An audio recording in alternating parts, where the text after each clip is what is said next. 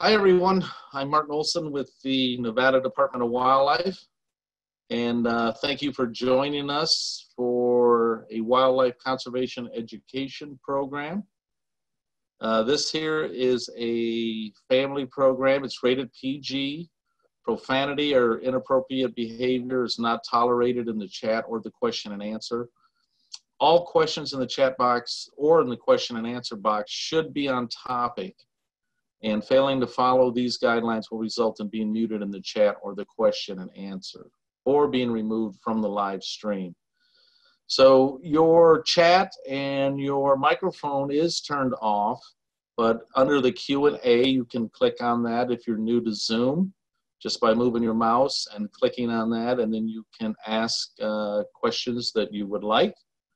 We have several individuals that are helping us answer the questions. Nicole Haddon, Lauren McLeod, Holly Brizendine, Abby Sarnecki, Jess Brooks, and we have, this is the 2020 Pronghorn webinar. The program is intended for pronghorn hunters, and some of the photos may not be suitable for all viewers, so keep that in mind. And as we go through this program, if you would like to see more programs like this, please leave us your comments on our survey at the end of this presentation. If there's other topics you'd like to see as well, please mention those to us so we can bring more of these programs to you. Next to that is I'd like to bring up the Nevada Conserved Wildlife License Plate. It's been available since 2011, and proceeds from the sale of that license plate go directly to endow wildlife education and volunteer programs. So today's presentation has several topics, and we have several guest speakers who are going to touch on the history of pronghorn, physical characteristics, ecology, habitat, management. And those are going to be done by two Southern Region game biologists for the Nevada Department of Wildlife. So we got some real experts on these topics.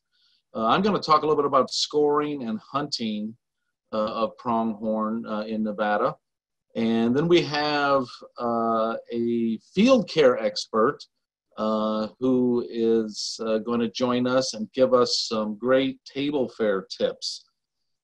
We also have an expert in taxidermy who is going to give us some great tips for bringing, if you end up with a trophy or would like to get a trophy mount, some great tips to preserve that. And then Nevada Department of Wildlife also has a law enforcement officer joining us who is going to talk about some of the common violations that we see during some of these hunts. So with that being done, I'd like to introduce first Mr. Joe Bennett, who is a game biologist in the Southern Region. And Joe is based out of Tonopah, and his number and his email is listed here, and that will come up again at the end of our presentation. He specializes in the units there below, the 16, 17, 21, and 25. But he's very helpful in any unit and can point you in the right direction. So, Joe? Yeah, thank you for that introduction, Martin. As Martin mentioned, I'm the Tonopah game biologist, and I cover Central Nevada. First, I'm going to be discussing the history of pronghorn, at which, if we can go to the next slide, early explorers recorded an abundance of pronghorn in the United States during westward expansion. A few fun facts about pronghorn is in the genus Antilocarpa, which is unique to North America and only has the one species, the pronghorn. It is interesting to note that most people call them antelope, which is actually a misnomer because they are not antelope. They're called antelope in North America because they closely resemble Old World antelope. They are also sometimes called goats, but they're not goats either. The historical distribution of pronghorn used to cover the western half of the United States into Canada and Mexico. Seaton in 1929 estimated that in the early 1800s, there were approximately 40 million pronghorn in the western U.S. since that time, the early 1800s, due to westward expansion, unregulated market hunting, the Homestead Act, establishment of farms and livestock grazing and fencing, that number went from about 40 million in 1800 to an estimated low of approximately 13,000 animals by about 1920. As you could expect, pronghorn suffered the same fate in Nevada as in the rest of its range in the 1920s. During this time frame, interest in wildlife conservation blossomed throughout the early 20th century. The Lacey Act of 1900 regulated interstate movement of illegally taken wildlife, and in 1917, the Nevada State Legislature closed hunting seasons for pronghorn, mountain sheep, and elk until 1921. As most of you probably know, in northern Nevada, the Sheldon Wildlife Refuge, this was primarily established for pronghorn, and that was established in 1931 through executive order. This was the time frame or the genesis of pronghorn management in Nevada. In the next slide, I'll discuss the 5 subspecies of pronghorn that are located in North America. And they're in the genus Antilocarpa, the species Americana, and then you have Antiflexa, Oregana, Mexicana, Peninsularis, and Sonorensis. The 2 that reside in Nevada are mostly Oregana and Antiflexa, Oregana residing in the northern portion of the state and Antiflexa residing in the eastern part of the state. It is interesting to note that Antiflexa is the most abundant and in most western states such as Wyoming, Montana, and as I mentioned, eastern Nevada, and that Mexicana, Peninsularis, and Sonorensis are endangered and protected. Next, I'll discuss the physical characteristics of pronghorn. It is interesting to note that pronghorn do not have dew claws and that they have split hoofs with the front foot slightly larger than the hind foot. Martin, can you please go back to the previous slide? So the body is distinctly marked, being white on the underside or belly and rump, with a triple bow tie pattern on the throat, which you could see on this pattern or in this picture as well as in the next slide. The dorsal coloration or the back is golden brown with a cinnamon tinge, particularly on the mane. It's also interesting to note that pronghorn will flare their white hair on their rump when alarmed, forming a rosette of white that can be seen from a great distance away. This rosette is a form of communication purposes. And then next, we'll compare the size of antelope to deer and mention how sexual dimorphism occurs in pronghorn. Many people overestimate the size of pronghorn. A mature buck will stand about 3 feet tall at the shoulder, while a female is about 31 inches or so.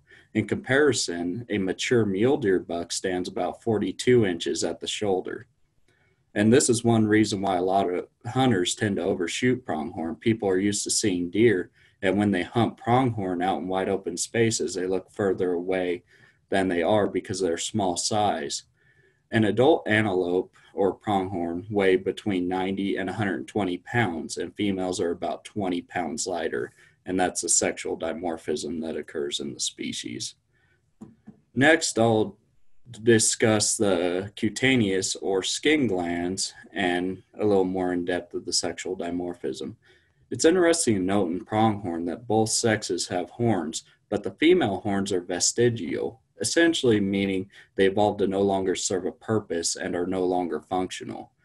And they're only usually a few inches long or occasionally totally absent. The males, of course, have very prominent large horns. In addition to horn size, males can also be easily distinguished by the black markings on the top of their muzzle and forehead, which get darker with age, and the prominent cheek patch or subauricular cheek patch, as you could see here in this buck just below the jawline. The cheek patch is one of 11 cutaneous glands that pronghorn have.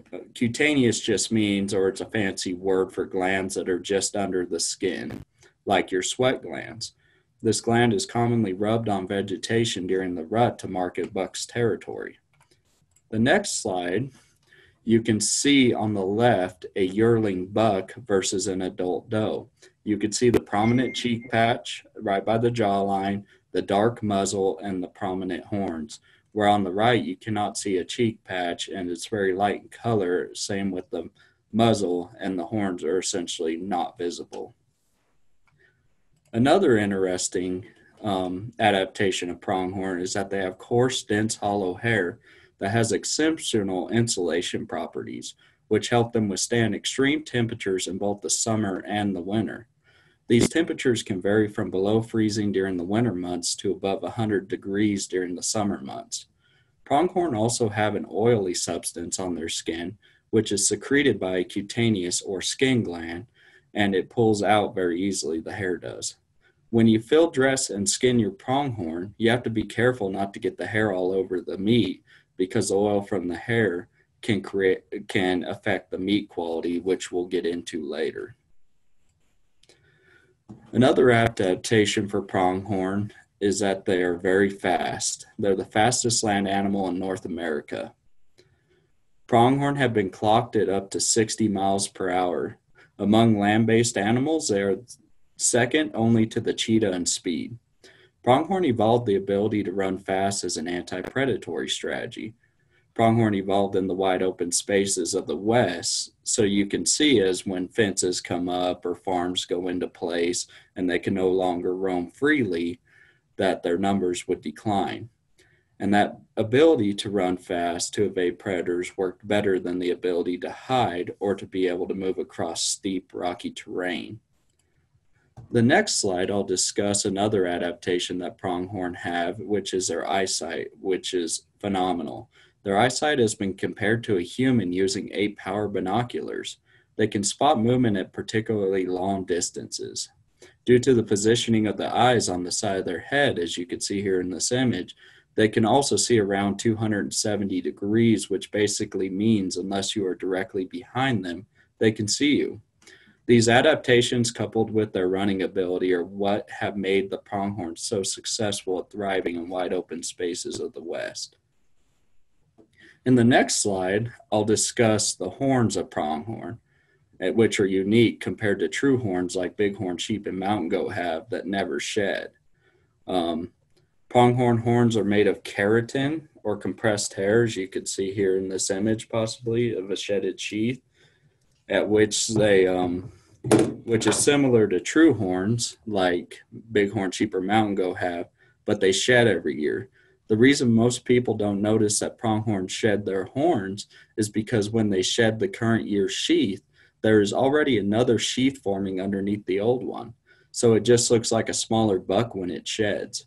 You also won't find shed pronghorns sheaths as often or as easily as deer or elk sheds because of their structure.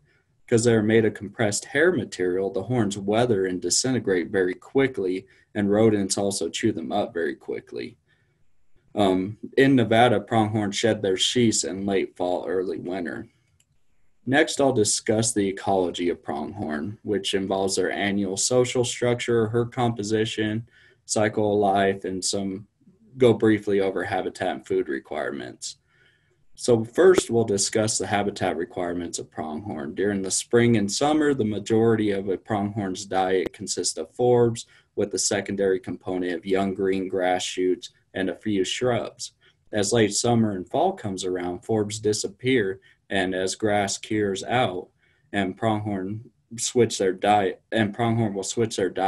to dominated by shrub species. So with the annual herd composition cycle, we'll start with early summer when increased antagonism or hostility between bucks begins around the 1st of July in Nevada. This is after fawns are born, which I'll get into in a minute.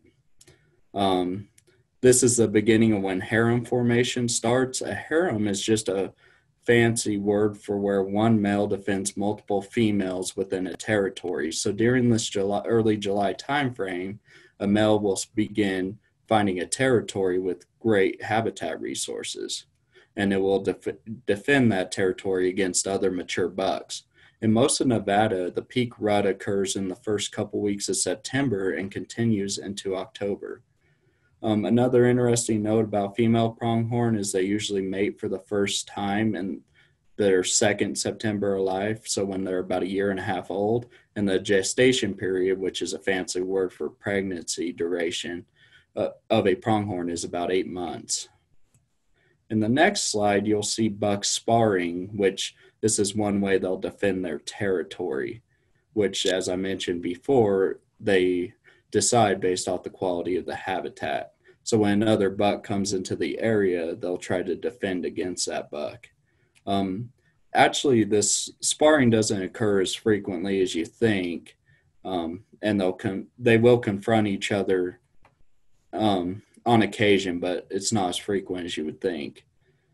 And then, however, so as bucks will spar, as in the image here, they more oftentimes than not spend more time putting on a show of pawing the ground, chasing each other around, and horning vegetation. So in the next slide, you'll see a scrape of what a pronghorn does to mark its territory. These scrapes are called spuds, which just stands for scratch, paw, urinate, and defecate. The buck will make these scrapes in the most obvious, easily noticeable places they can. Dirt roads, especially the smaller, less traveled ones, running through pronghorn habitat usually have a lot of spuds on them. Driving these roads, looking for these marks, is a good way to see if there's a mature buck or two in the territory.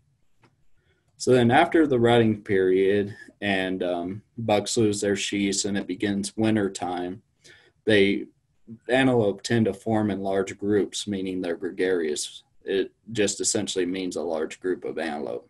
So as I mentioned, late in the fall, when temperatures drop and increased precipitation falls, pronghorn quit being tied so closely to permanent water sources and they can venture out in these larger groups and utilize habitat that was inaccessible during the dry months.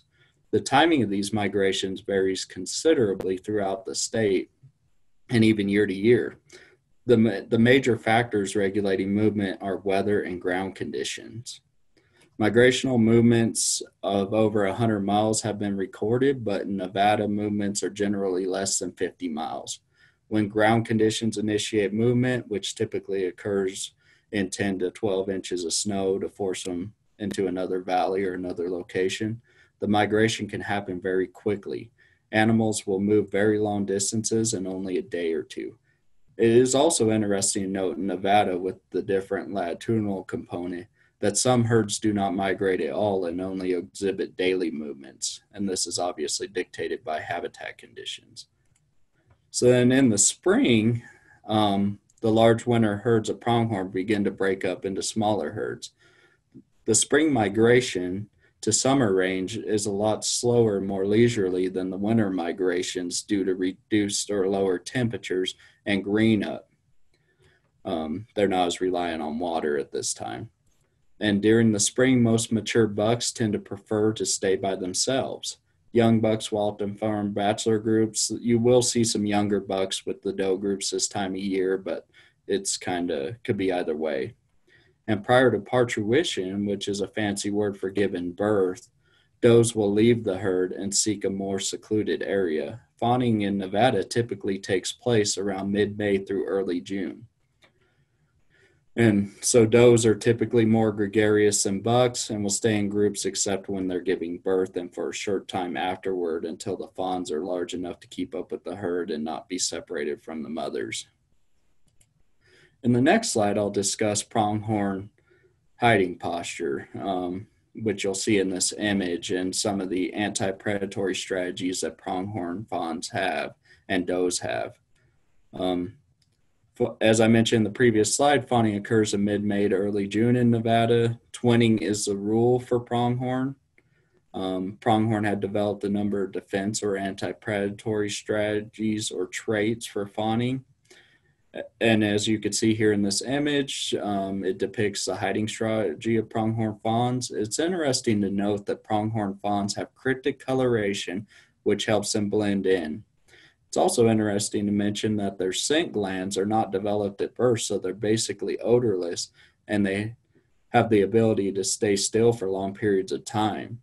This time of year, you'll typically see fawns off by themselves, which is another anti-predatory strategy, where the doe will leave the fawns bedded in isolation for relatively long periods of time as they go to water sources or start feeding.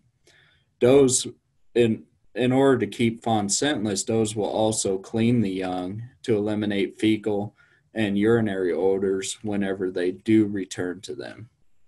And another interesting aspect of fawning in pronghorn is that it's typically synchronized fawning, so they'll have a lot of fawns in a short period of time to hopefully swamp the predators, and a shorter window, and have a shorter window for when the fawns are helpless. And next, we'll discuss pronghorn habitats. Great, thanks. Thanks, Joe. We appreciate all that information. And if you just came on a little bit late and joined us, we do have the question and answer button on our Zoom. Joe is going to be around to answer any questions for that as well that comes up. So your microphone and the chat is turned off. So if you do have any questions, click on that question and answer, and we'll be sure to get that to you. So we have another endowed biologist, Cooper Munson, who is also out of the southern region in the Panaca, Caliente, and Pioche area. And are you there? I'm here, and thank you, Martin, and thank you, everybody, for attending this webinar this evening. Like Martin said, I'm Cooper Munson out of the Panaca field office. And so I'm here to talk to you a little bit about pronghorn habitats. So we're going to look at the grasslands, the steppe, and the desert ecosystem. Dry lake beds are a great place that provide early seasonal forbs. The small leafy plants that you see out on the rangeland. And in this transition where it goes from a brush, sparse trees down into a lake bed, this will often provide very good habitat for pronghorn this time of year. Now we can go to the next one. So the steppe, this is a transition zone as well, below the tree line oftentimes, and a large area of relatively flat area that is mainly composed of brush and then seasonal grasses. This gives the pronghorn the ability to see long distances and open range to where they can really see predators coming and have good escape routes as well. Next. Now the desert plains, this is kind of where the large mountains drain out into the valley bottoms, down into some of the lower elevations where pronghorn are often seen. Now we've seen pronghorns up to 9,000 feet in elevation. Generally that's going to be in early summer. And then they'll go clear down into the bottoms in search of forage, mainly in the winter months and in the fall. All of our hunters, you guys are going to encounter a lot of these pronghorns in that steppe environment between the very bottoms and the tops of those mountains. Next.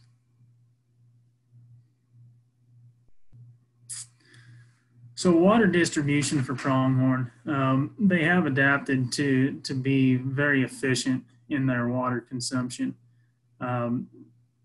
Optimal water distribution is going to be below one mile in between water sources. We often encounter antelope or pronghorn beyond distances of 2 miles between free water sources. And the Department of Wildlife has augmented a lot of these water sources with our guzzler program. That allows us to distribute water along rangelands that have been in a consistent drought, and it provides a very consistent water source for them. Next. So now I'm going to get into the management of pronghorn, what us biologists do, how we come up with how many tags we're going to put out for each individual unit, and how we get to those numbers. So how we survey our pronghorn, we can either do it aerially through the use of helicopter or fixed wing aircraft. This is where we're buzzing across the countryside within these units. Once we encounter a group of pronghorn, we slow down, we get as close as we possibly can safely, and we try to classify those individuals as either bucks, does, or fawns. And so that ratio that we derive from that survey effort is what really goes into our calculations, so that we can model our population numbers to see how many bucks we can remove, or how many does for some units that we can remove, so that we can harvest animals in a conservative manner, and yet still provide as much opportunity as possible for our general public.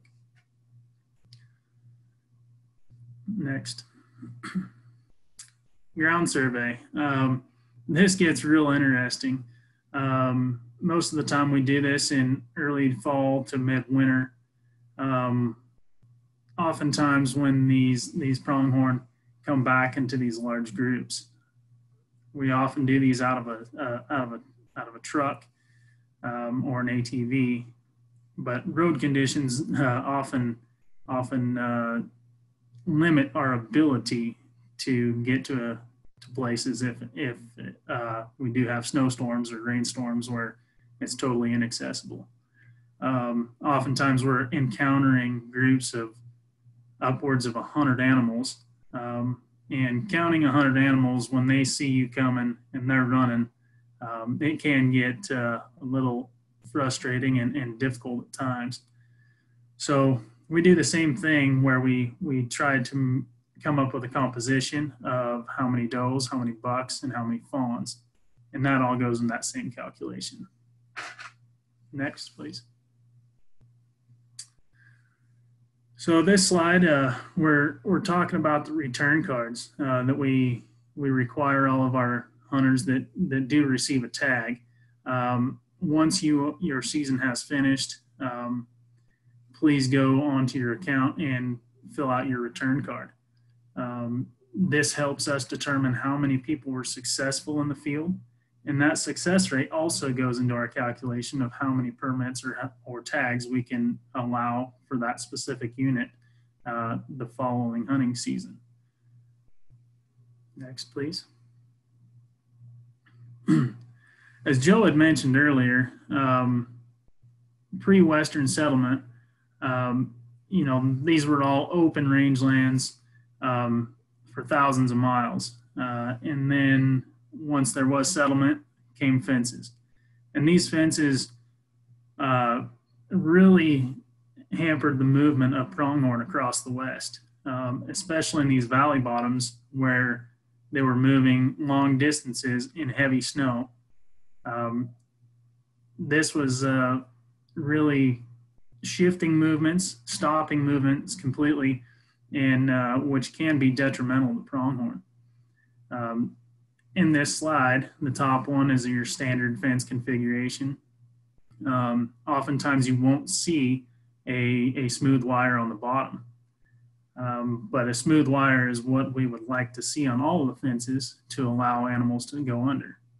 The second fence is a slight modification to the fence during times of movement of pronghorn, and that allows them to get underneath the fence a little easier. And then the third fence that you see there allows for a lot better free movement through the fences and definitely reduces the chances of pronghorn getting caught in that fence. Next, please.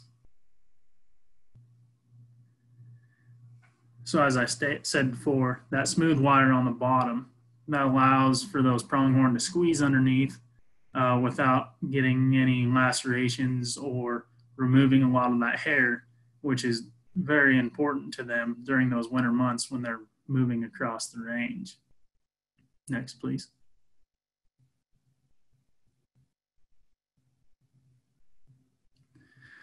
And unfortunately, this is what we do encounter from time to time. These are likely private fences. The Bureau of Land Management requires all fences newly installed to be wildlife friendly. This fence that we see here in this photograph is not a wildlife friendly fence. You can see that there's barbed wire strands, and then there's sheep fence, woven wire sheep fence below that. This makes it very difficult for all animals to cross, but pronghorn have a tougher time getting through many different types of fencing. Next, please. So pronghorn can jump. As Joe had mentioned earlier, their eyesight is magnified. So they have likely an 8 times magnification of their eyesight. So their depth perception is off a little bit.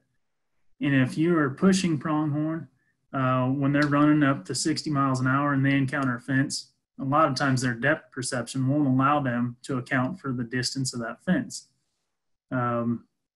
In this picture here, we can see that they kind of ran up to the fence, got all bunched up, and then this young buck decided he was going to try to jump. And I don't know if he quite cleared it all the way. But you can see the majority of those pronghorn do prefer to go under. Next slide, please. Like I said, they do prefer to go under. Hopefully all of you tag holders are lucky enough to encounter a wide variety of bucks like this here.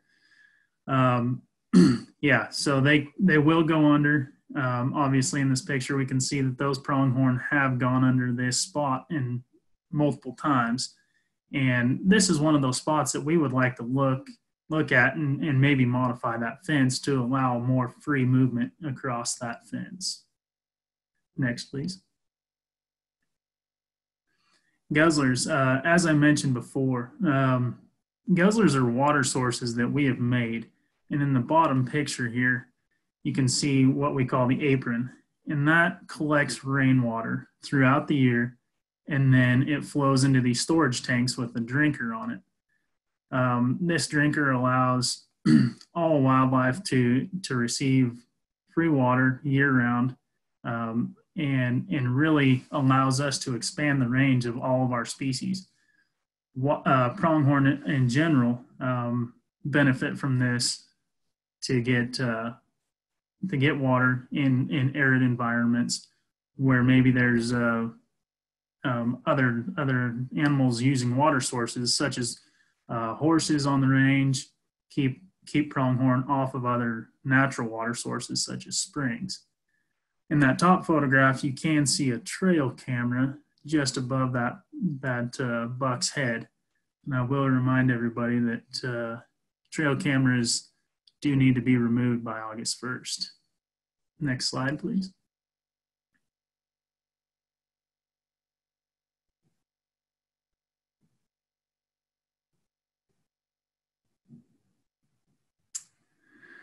So the distribution of pronghorn, this is the historical distribution and the present distribution of pronghorn here in Nevada.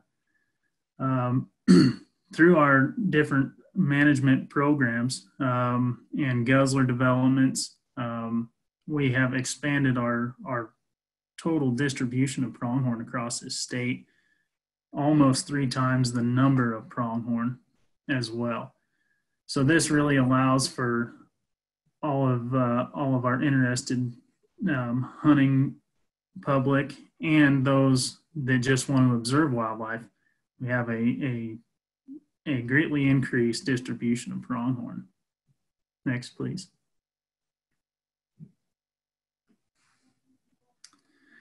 So this is the population and number of tags. Now, as you can see, the higher spikes are going to be the number of pronghorn estimated in the state. to whereas the lower spikes are going to be the number of permits or tags for those. Since 1986, we have over quadrupled the number of tags allocated to harvest pronghorn in this state, which is great from a wildlife management perspective. When we manage our populations to the maximum yield that we can, and still managing them to where they're all healthy herds.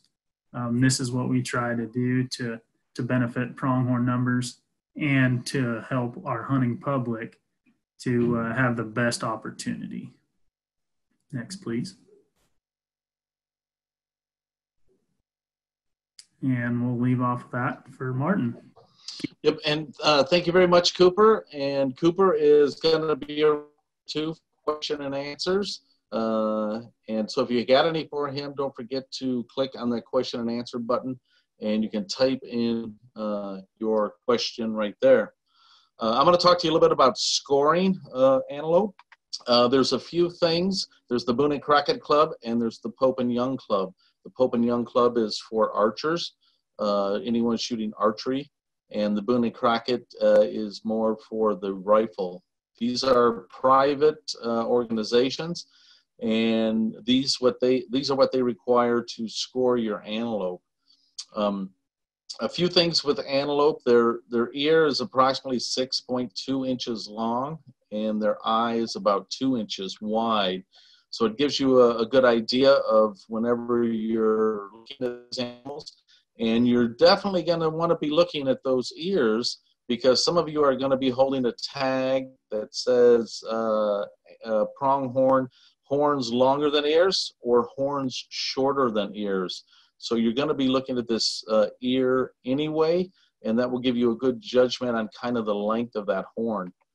If you do have a tag that requires horns to be shorter than ears, both horns must be shorter than the ears.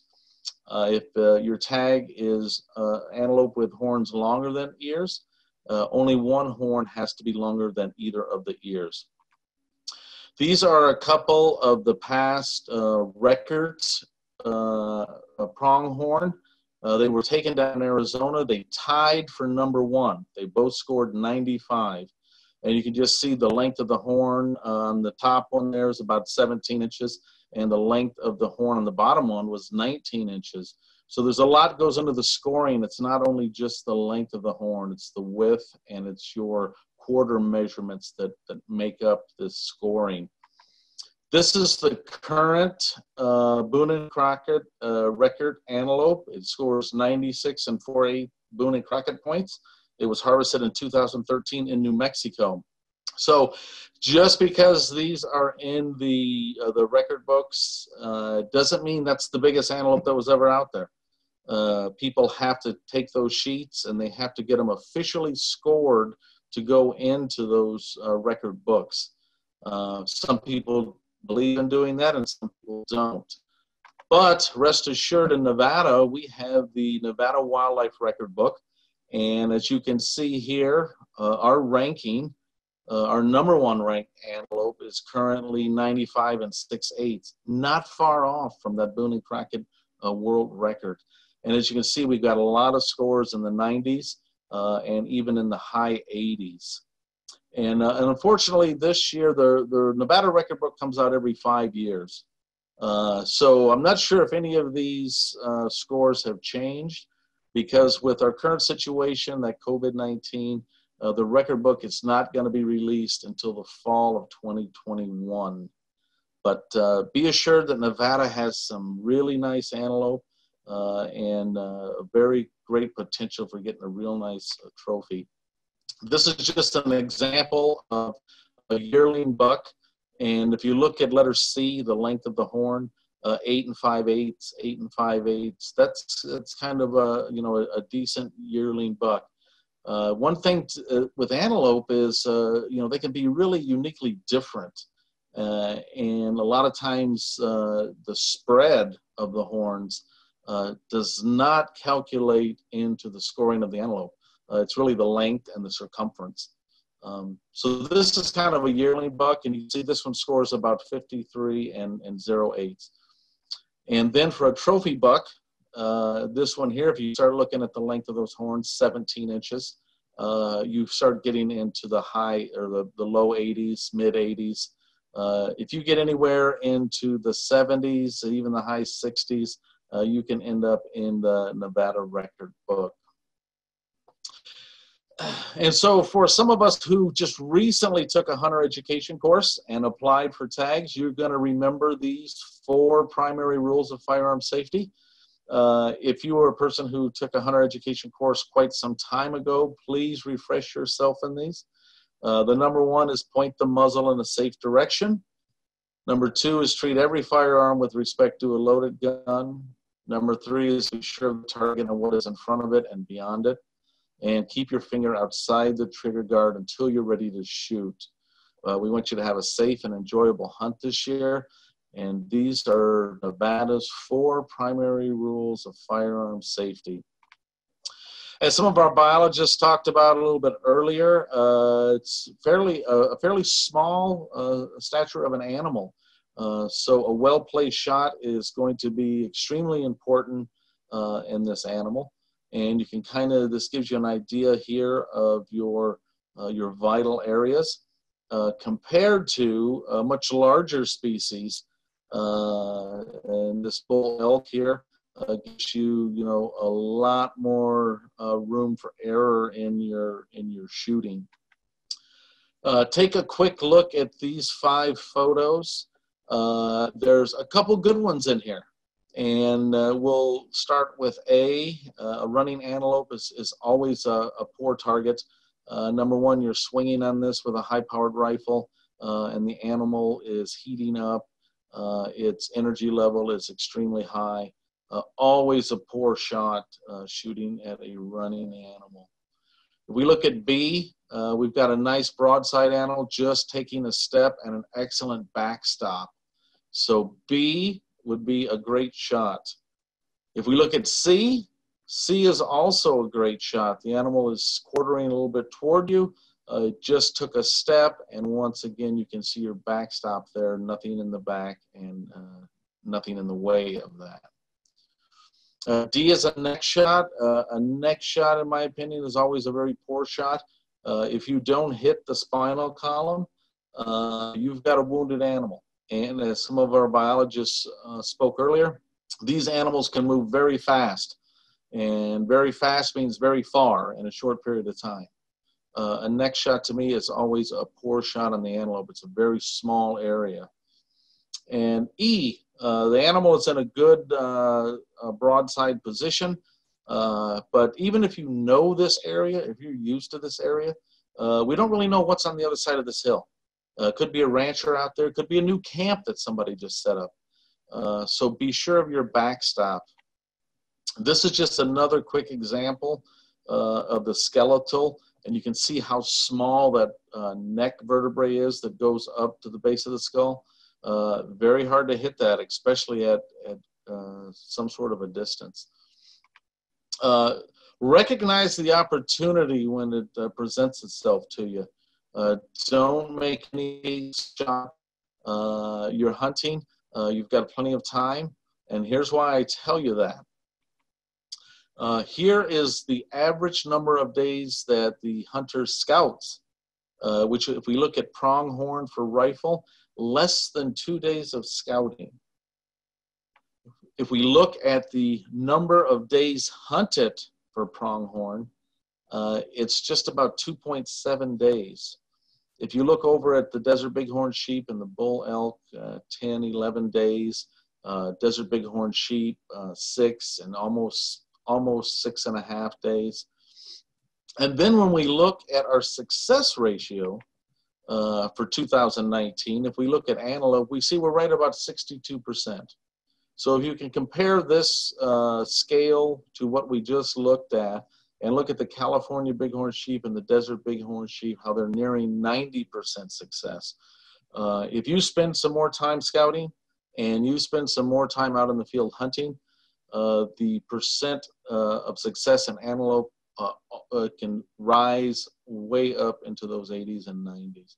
And the reason why I say that, because that's kind of the number one question I always get every year is, what are my chances? What am I gonna, do I stand a chance of getting an antelope? Well, that's gonna be up to you.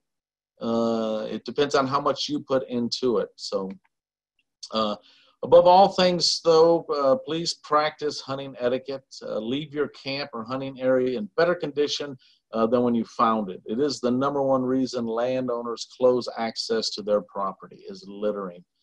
I know you guys are going to have trash bags with you.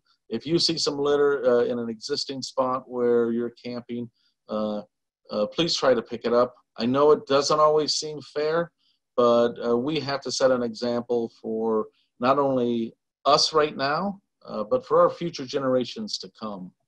Remember to pick up your shell casings and yield to other hunters.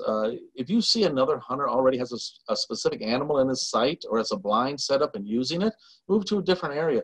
There's lots of antelopes out there, as our biologist kind of showed us some of the maps and some of the locations and the quantity that's out there. Understand that not everybody hunts, and some find the idea not very appealing. You shouldn't stop hunting, but you should exercise discretion and handling and transportation of the carcass of the kill. And we're going to talk a little bit about some of that a little bit further on. Above all things, use some common sense. Not everything prohibited or rude is expressed as illegal or against the law. But be accommodating to other hunters, non-hunters, and the landowners. And it will make it the best experience possible. Okay, let's talk a little bit about some techniques and some things that you're going to need as a pronghorn hunter. Number one, if you're going to do a lot of glassing.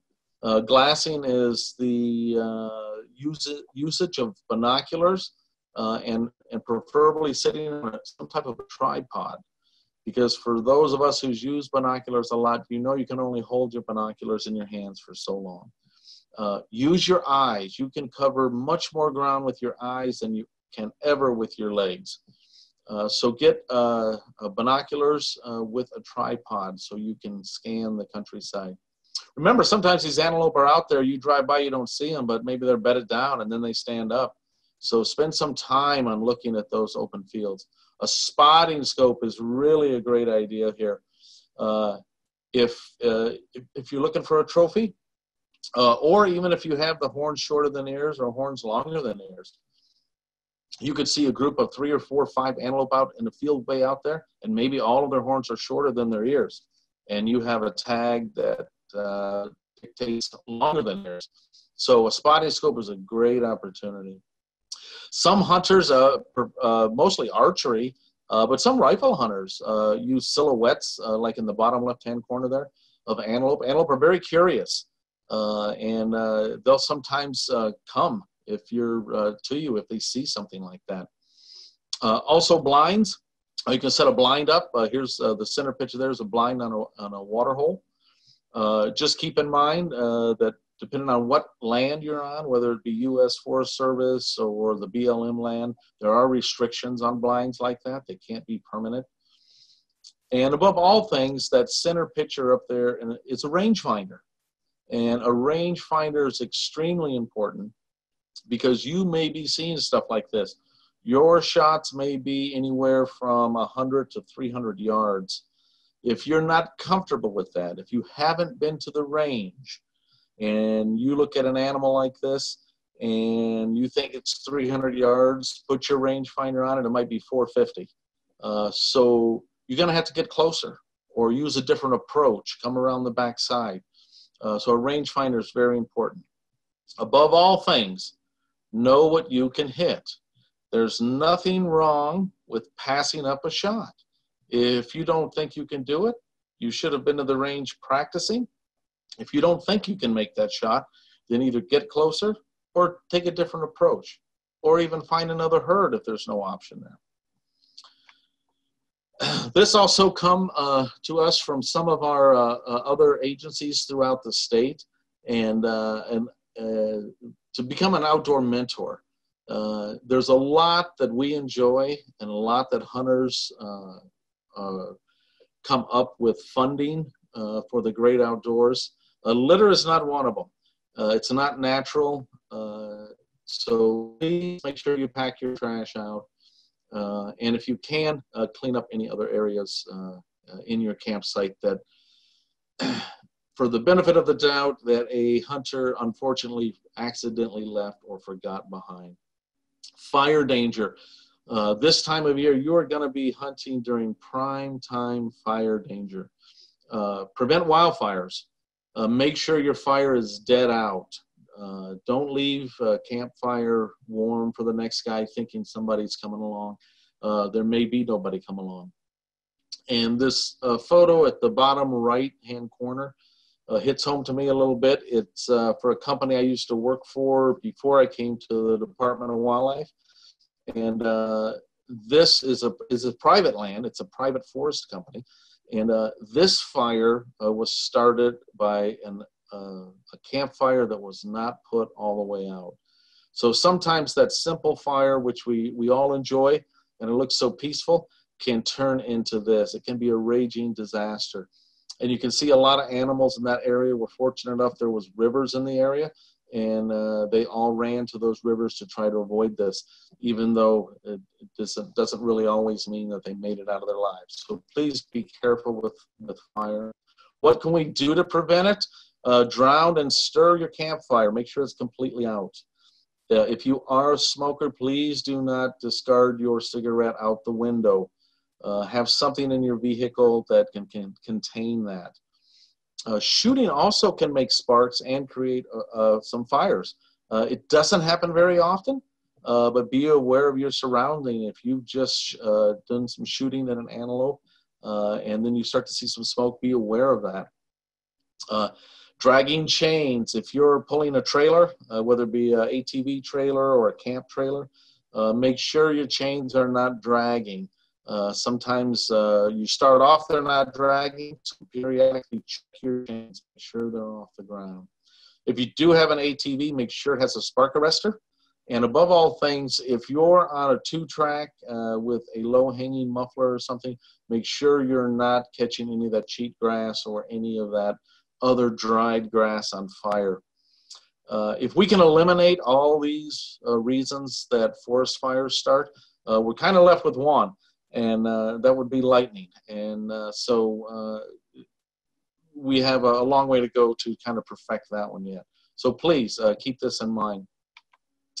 The next thing we have is a professional taxidermist who is going to come up. He's got some great ideas. And every year, as I mentioned, people say, no, I have no intention of getting my trophy mounted. I don't like that. And then they come up with getting a really nice antelope, and they change their mind. So visit a taxidermist first, see what he or she requires, and have an idea of that, just in case it happens to you. But we have Mr. Ryan Werner here, and he's got some great tips to doing some things to make sure that your mount comes out looking good should you decide to do so. So Ryan, are you there? I am, and thank you, Martin, and the Nevada Department of Wildlife for putting this on. Very happy with what we do in the state. Again, my name is Ryan. This is my assistant here, a very handsome fellow. We're going to be going over a few things, and again, talk to your taxidermist. Get involved with them. Talk to them. We're available. My number's put out. You can text with questions tonight. We're always available for any questions or help that you can get. So basically, I'm going to give you just a little gear list to pack before you go. Of course, you're going to want your knife. We use the Havalons, have the interchangeable blades. Your tag. Your tag is important. It changed a few years ago. We now have multiple portions of it. So we have to have your taxidermy portion of your tag to be able to accept your animal to begin with. So once you have your knife, you can freeze water bottles that you're using. Those are a great form to take with you. They stay frozen longer. A small tarp, you can get a small tarp, will help you keep everything clean when you're going to field dress your animal. A cooler, you want one cooler for your meat and one for your head. And if you look, there's a styrofoam cooler, which is the best to keep your head and hide in. Also a game bag, a plastic bag, and a plastic bag to avoid water getting on your hide. So there's a few different ways you can skin it, and taxidermists are different, but the way we prefer is if you look at your screen, you see the antelope that has a line down the middle of it. The first thing that we like to do when we approach your animal, after you have an ethical, clean shot, which definitely helps with your mount. So practicing with your firearm helps, but we like to cut a circle around the entire animal. And the reason being is forms nowadays go back a lot further. I don't know if you can see perfectly, but they go back so much further. This is a wall pedestal. So with the forms going back, we need more hide to make it look better on the form. So the first one you'll cut is around the body. And then the picture, if you're looking at the screen on the left, you'll cut all the way up to the back of the skull. You'll open that up. And when you open that up, you'll have your arms right in here. You want a ring around your arm, and then you can tube it. Can I see the hide, please? You'll tube it. Once you tube it, then you'll skin it off the animal. So we're going to replace my assistant for a second, and we're going to put on the form. So when it comes off, you're going to want to take it, open up your hide, and to let it cool off, try to set it in some shade, let it breathe, and let it get an initial cool down before you put it in the cooler. So this is, like I say, a form. It goes behind that front shoulder a little bit. So that's something that you want to be aware of. Once you get your hide off, continue field dressing. You want to keep everything cold and dry as possible.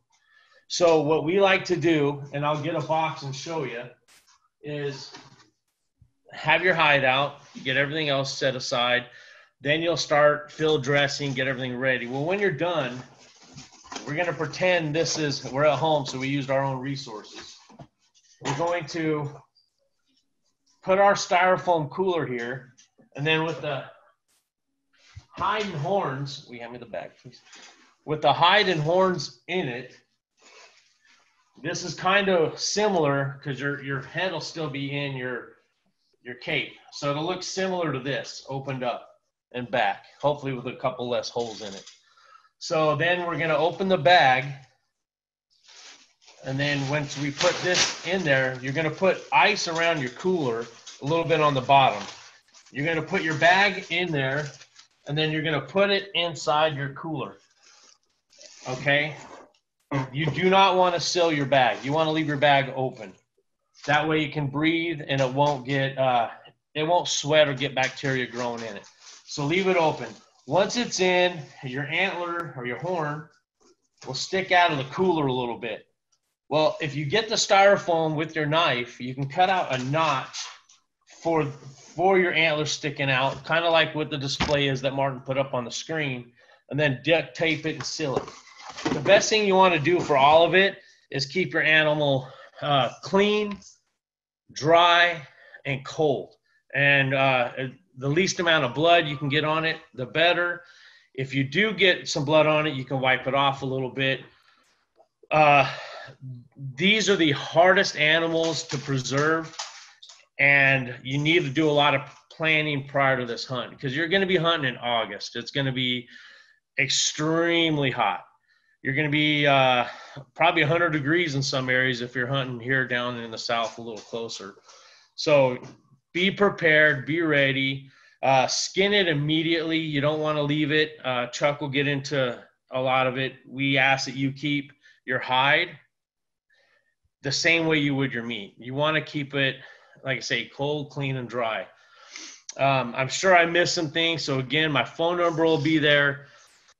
This is the first time we did it. It was a great opportunity. A couple more things that we do is I do officially score for the Nevada Wildlife Record Book. Our hours are going to be, hunting season is a little tough. We're available to hunters all hours of the day and night. We just ask that you call ahead of time, and then we can meet you down to the shop. Also, if you're using somebody else or you're just not even going to do anything, if you just need help, give us a call. We have our website going, winterfamilytaxidermy.com. Has some more items and more field care things that you can do on there. We'll answer all your questions. It's a fun hunt. A lot of taxidermists will still, if you don't use your cape, please don't waste it. There's a lot of programs out there. We can use cape replacements for hunters that when they go bad, because sometimes you can look at an antelope and the hair will fall out. They're just that finicky. We also have programs where we make leather gloves for veterans and wheelchairs. There's a ton of things that you can do with all the parts of your antelope not to waste it. It's a fun hunt. They're beautiful mounts. Again, thank you guys for the opportunity, and good luck up there, and congratulations to all you tag holders. So thank you, Martin. Thank you, Ryan. And Ryan's going to be here too. So if you joined us a little bit late or anything, there is a question and answer button down at the bottom. Feel free to click on that and ask any questions on that you like. And if you didn't get his number or email or anything, it's going to show up at the end of our presentation as well. So the next person I would like to introduce is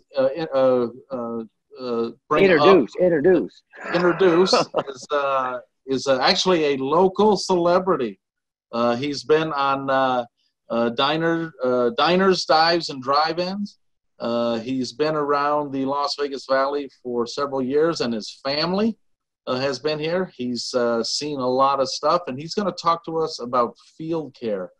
And this is John Mulls Meats, and he also runs the Roadkill Grill, and his name is Chuck Former. Well, thank you, Martin. I appreciate that. Can you hear me, Martin? Can you hear me? Yeah, you're good. Go ahead. Oh, okay. All right. Oh, hey, sorry about that. Hey, I really appreciate you guys having me on board. It's great. And Martin's giving me a lot of credit for where credit's not really due. Actually, I'm not a celebrity, but I'm a legend in my own mind, by the way. If you stop in to see Chuck, he'll definitely give you his autograph. Yeah, for whatever that's worth. As Ryan was stating, and as everybody else has stated, this is a very warm hunt. So initially, you want to take a lot of preparation before you go. In other words, you want to have ice. And the best way to form ice would be to get a gallon bucket or a couple of gallon buckets, probably about 5 or 6. Fill them with water. Make sure that they're frozen extremely solid before you actually go out on the hunt. Have a large, say a quart ice chest. You can pick them up from Sam's Club for about $60. They work good for transporting your animal after you shot it. To start with, the first thing you want to do when you've harvested your animal is make sure that you remove the hide and the entrails. Descriptive job of showing you how to actually skin your animal. One thing that I will give you a tip on, as in the preceding picture, when they introduced me, you'll see that the gentleman is wearing gloves. The antelope have very hollow hair, and it has a tendency to stick to your fingers as you're skinning, especially with the oil that's in your bare palm. So you want to actually wear gloves while you're doing this. That way it'll free the hair from the meat, because once you get that hair on the meat,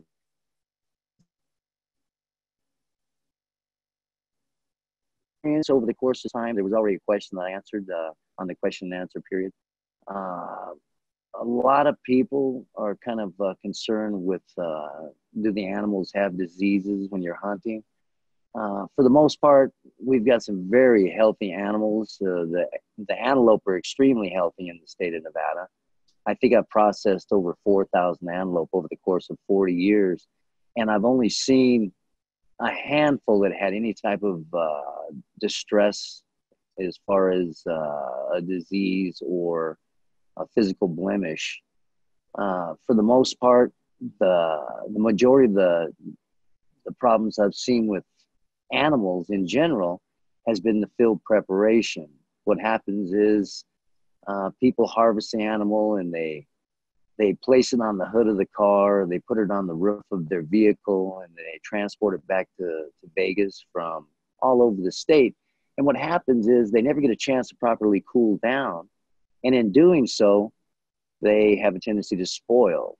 Or even if they don't spoil, they have a very, very tainted taste. That's why you have a lot of people that make the statement that they don't like the taste of antelope, which conversely, antelope is a very, very good, rich meat. It does have a bit of a gamey taste, but if it's processed properly, it has a very, very unique, very good taste. There's basically 4 major factors that are gonna inhibit the influence of your yield on your pronghorn or antelope, and that'll also influence the taste of your antelope. If I may, there's the four factors are basically, number one, the shot placement. As Martin's already discussed, the antelope is a very small animal, so you really don't want to shoot it in the hind, and you really don't want to shoot it in the neck. Preferably, you want to shoot it right behind the shoulder so that you can get, if you can, get a hard shot, because that'll minimize the amount of damage that you do to the meat. And for the most part, you don't want to shoot one running, because that also has a lot of adrenaline rush to it. And with that adrenaline rush, you get a much stronger flavor. And number 2, field dressing. Okay, that's very important. Like I just said, when you field dress the animal, you want to make sure that you don't get any hair on the animal. Now, you're going to have some residual hair. And if you bring a torch along with you, just a camp torch, maybe I shouldn't say this for fear of fire, but honestly, if you have a small Coleman torch, or you can have a brazing torch, you can actually just burn that residual hair off before you actually place it in the ice chest.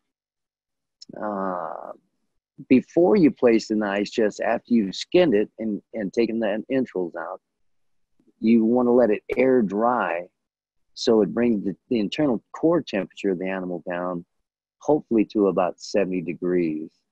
Because if you put it in too warm, what happens is that ice chest is actually going to retain that heat rather than retain the cold. So that's very important that you let it air dry before you put it in the ice chest. And that's after you've taken the skin off. Number 3, handling. This is very important also. As I just said, to put it on the hood of the car with the heat of the engine is a no-no. Number 2, leaving a hide on it and placing it on the roof of the vehicle is also a no-no. As a matter of fact, I would say about 6 years ago, I had a animal. It was an antelope. Yeah, we're losing a little bit of your audio there, Chuck. And had it on. All right, we had a gentleman bring in an antelope on the roof of his samurai, Isuzu Samurai, and there just happened to be law enforcement in the parking lot, and they saw this animal on top of the roof. This guy was a retired law enforcement officer, and he had made a phone call to have that animal checked out, because he didn't think that was very, very kind to have this animal on the top of this vehicle. Well, the following day, the Department of Wildlife came in and they checked, they generally come in and check tags, and they make sure that everybody's punched their tags correctly. Well, in this particular situation, they checked on this antelope that was brought in on the hood of this vehicle. Well, the tag stated horns shorter than the ears, and this gentleman had shot an antelope with horns longer than the ears. Now, had he not driven this animal on the top of the Samurai, he probably would have never been recognized for that violation. So that's just one incident where not properly transporting the animal is not a good idea. Number 2, transporting the animal. If you decide not to put it into an ice chest, and you put it in the bed of the vehicle, be very careful and be under the assumption that there's a lot of road heat. So that road heat will actually make the animal turn bad, sour up. And with the amount of money that you spend to hunt and the amount of time it takes to get a tag, that's the last thing you want to do. And that's a good point, Chuck. If for all of us knows, once you drive down a dirt road for a few miles, you know how your gear in the back of the vehicle looks as well. So just imagine having the meat lane back there. So you want to keep it clean. So the cooler is the best opportunity to get it in there. And I agree wholeheartedly. Yeah, because I've experienced a lot of animals, antelope, elk, deer along the way. Couldn't get the dirt off of them. I mean, impossible. And you don't. I mean, it's a little too gritty. Finally, processing.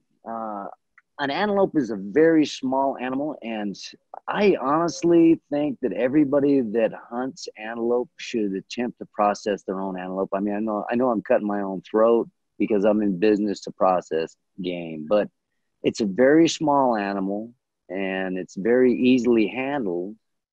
And on our website, we actually have an animal being broken down and cut into portions, cut into final finished process. You could check that out. That's johnmallsmeat.com. Or you can just go to the web and you can pull up, YouTube has a lot of great videos that show you how to process them. And as I said, I'm not deterring the fact that we are processors. I'm not trying to get around that, but I think that everybody should attempt that themselves. Yep. And Chuck's going to be here for a little bit too for question and answers. And if you have any questions later on that come up, you can always contact him at his store there. Are you trying to say I'm getting long-winded, Martin? Is that what you're doing, man? Nope, we're just going on to the next topic. All right. I love you, Martin. Thank you, sir. Thank you, Chuck. Thank you. Thank you for having me. I appreciate it. Thank you. Chuck's going to be around, so if you got any questions for him, feel free to use that question and answer box. And our final speaker for this webinar tonight is Nevada Department of Wildlife Game Warden, Thomas Hamblin. Thomas, are you there? Yes, Martin. How you doing? Good. How are you? Good. Yeah, like Martin said, I'm a game warden down in the southern region out of Las Vegas. And I'm here to just talk about a few of the more common violations that we encounter in regards to the antelope season. The first one that tends to be the most common relies basically right back to what Martin said earlier with hunter safety, is be sure you're shot and what lies beyond it. Everybody in Nevada is obviously most people have taken hunter safety that are hunting. Antelope are a smaller creature, as discussed by Cooper and Joe earlier, and they're also gregarious, meaning they get into herds. Them being smaller means that a bullet will pass through and through into possibly another animal if they are in another herd or if they're in a big herd. So being sure of what your shot is and what is behind it is of the utmost importance. I know there was a question earlier that asked what happens if they are in a herd and you take a shot. Personally, I would say that self-reporting is the best option in this answer. Usually mistakes happen, and everybody in the law enforcement division understands that mistakes happen, but self-reporting is your best option in those circumstances. Next, please, Martin. This goes right along with making sure of your shot and what lies beyond it. Moving shots pose problems. Like I said, again, Joe and Cooper already touched on it with how fast antelope are. Most people are not geared to making a shot of an animal moving that fast. This poses problems of shooting something of the wrong sex, or shooting multiple, like I said before, on getting a possible through and through shot. Next, please, Martin. Poor shot on a moving antelope or taking a quick shot leads to a waste of game. Waste of game is not only an issue ethically, but it's also an issue legally. Wasting game can lead to a potential wanton waste violation. Wanton waste violation, for those that don't know, your violations are based on demerits. And demerits are basically what leads to possible issues with losing your hunting privileges. Wanton waste violations are automatic 12 demerits, which means you lose your hunting privileges for 12 years. And in no way am I saying that you should not attempt to retrieve an animal that you think you made a poor shot on. It is your ethical responsibility to do so and to attempt to retrieve that animal. And if it's something where you made a poor shot and it ends up being wasted, that is also a situation where self-report is your best option. It's better to take the hit than ethically leave an animal to lie. Going back on how fast they are, I mean, they are the fastest North American animal. These animals can travel a long ways, especially on the flat prairie or the flat steppe. When they're hit, they are the fastest animals, and if you hit them in the wrong spot, they will move on you and move for a long time. Next, please, Martin. This comes to the next issue. Most of you that are in Nevada understand that the basins are covered with roads. This is an issue that makes itself very prevalent across the state during the antelope season, is shooting from across a road or having a loaded firearm in or on a vehicle. To assess the shooting on, from, or across a roadway first, roadway is usually defined and is defined in Nevada revised statutes any maintained road. Maintained road usually, by definition, means that it is hit with a plow or something to level it at least once a year. So that includes any maintained county roads or maintained BLM Forest Service roads. A two-track, this is where it's kind of up to discretion of the game warden and the hunter. Two-track roads are usually not a maintained road. Still, shooting across or from, please make the best judgment in determining whether or not you're interfering or could possibly put somebody else in jeopardy or put the animal in jeopardy and not making a good shot. To assess the loaded firearm in a vehicle, specifically it says in or / on a vehicle. This is true. Any vehicle that is placed on a vehicle that is loaded is technically in violation. Make sure to pay attention to any vehicle. So a vehicle includes your four-wheelers, OHVs, side-by-sides, anything of that nature. Those are considered a vehicle. Make sure those guns are unloaded. They will be checked every time you're talking to a game warden. That is one of the first things they'll look for, probably before your tag, is that your gun is unloaded. Next, please, Martin. This is a phone number for you. Operation Game Thief is a awesome hotline for numbers to call. Please write down this number if you don't have it. This allows people to call in and report things that they've seen that they believe is illegal.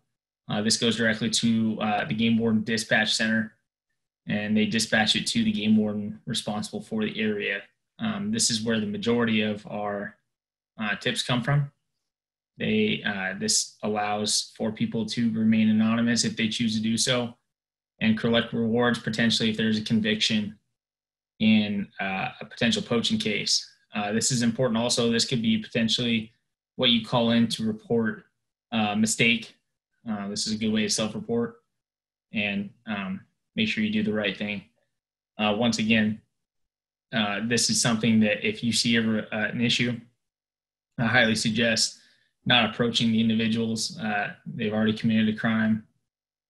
Would not approach them, but gathering any information that you can, potentially license plates, vehicle descriptions, anything of that nature, and reporting it to this phone number would help tremendously in protecting Nevada's wildlife.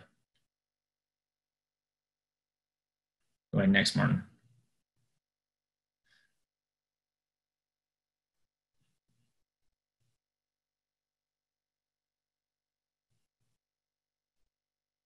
This is another thing that we find a lot of issues with, especially in camps. Antelope being the first season, you're less likely to see trash, but you're more likely to potentially leave trash. This comes in camps. Usually by the time deer season rolls around, you can tell where people are camping, and that is too bad. Please clean up after yourselves and protect this land. Nevada is blessed to have 88% public land, which means you can access it year-round, whether it be for hiking or for hunting. Please take care of it and respect that we have some of the best public land options in the United States.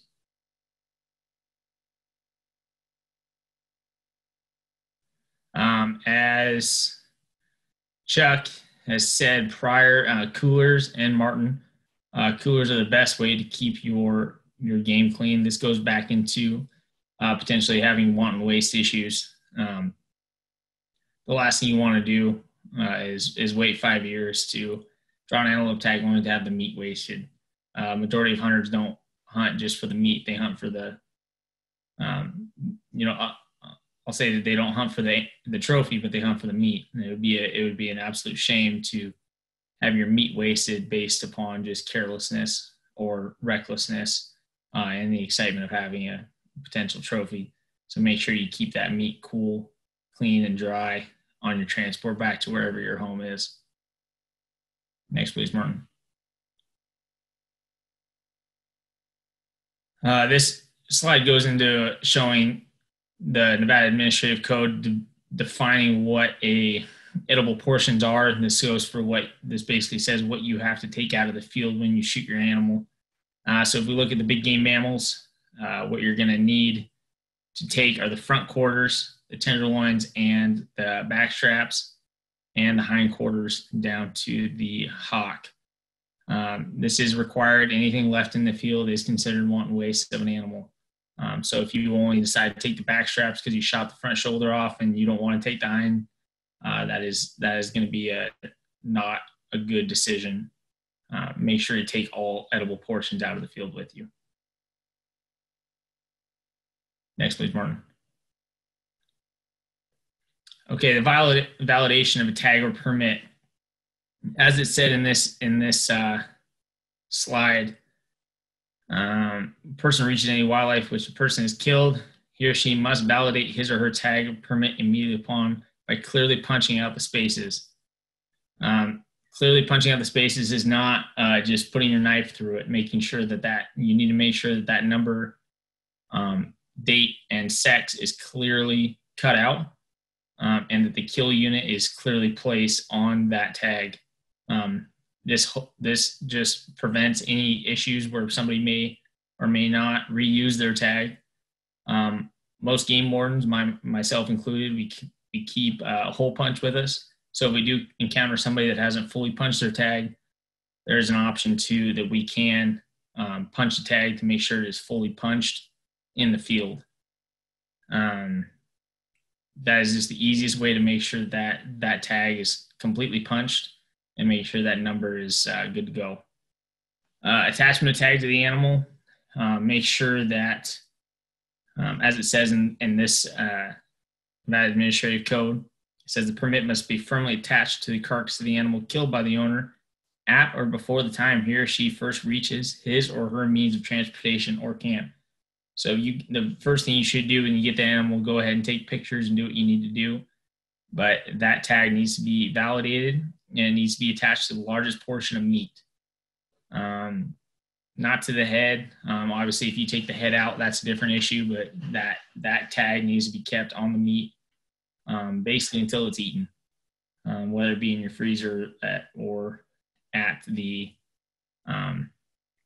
taxidermist. Obviously, Nevada provides a tremendous amount of permits. So we have a transportation permit. Anybody that has a tag that has received their tag already, you'll notice a transportation permit on the bottom and a taxidermy stub on the bottom.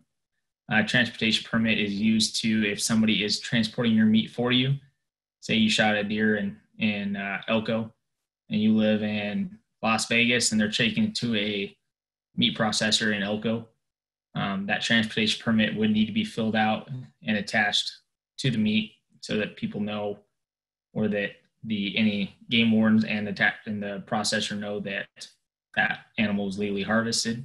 The taxidermy sub will go to people like Werner Family Taxidermy to make sure they keep their record straight and that they know that that animal was legally harvested. Go ahead next, Martin.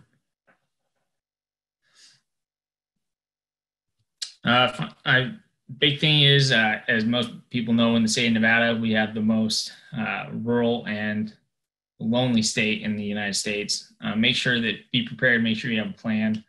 Make sure you have your license and tags. Don't leave home without them. Make sure you have maps. Lead gates is found, especially during August. There may be cattle still out in the range. It is a violation to leave gates open. Please don't let any cattle out and respect their range.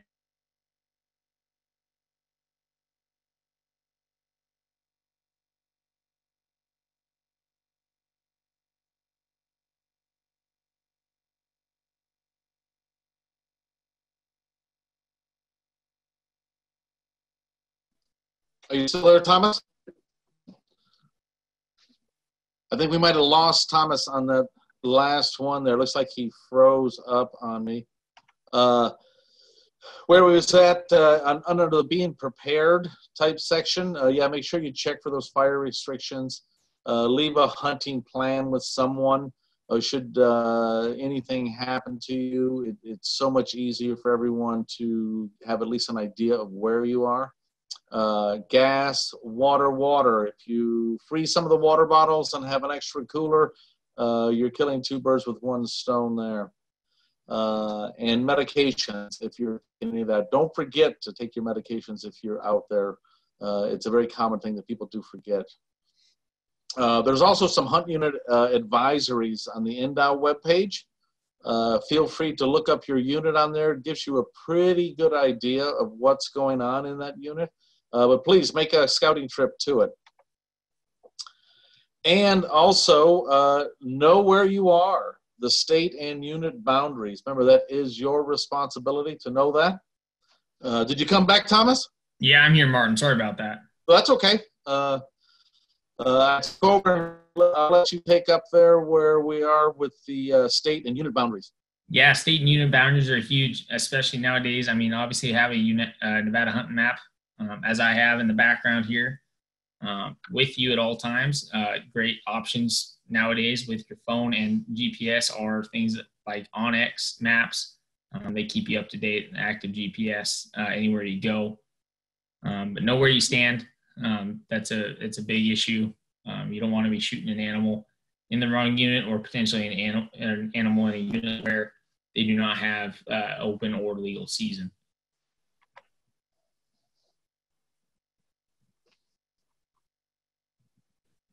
This is just an example. Most people know, obviously, if they have their tags by now, which units they will be focusing in on, and make sure you stick to those and do your scouting so you know where you're going and what you're going to be doing.